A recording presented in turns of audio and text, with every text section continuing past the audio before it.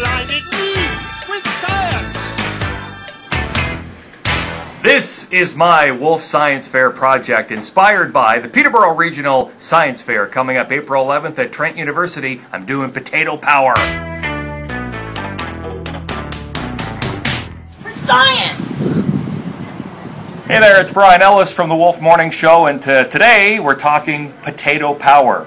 I'm going to power this little thermostat right here that takes a AA battery. I will power it with potatoes. So first of all, you need a few things. You have to have galvanized nails, and you need copper.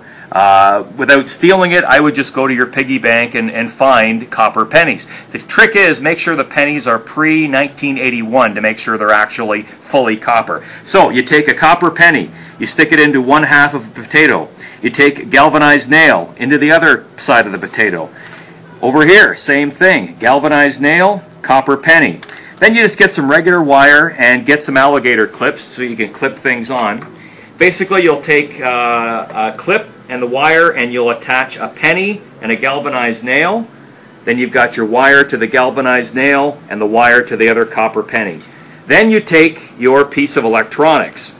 And what I'm going to do right now is I'm going to attach the one clip to the negative of this unit, and the other clip that goes from the copper penny, it's going to go to the other side, and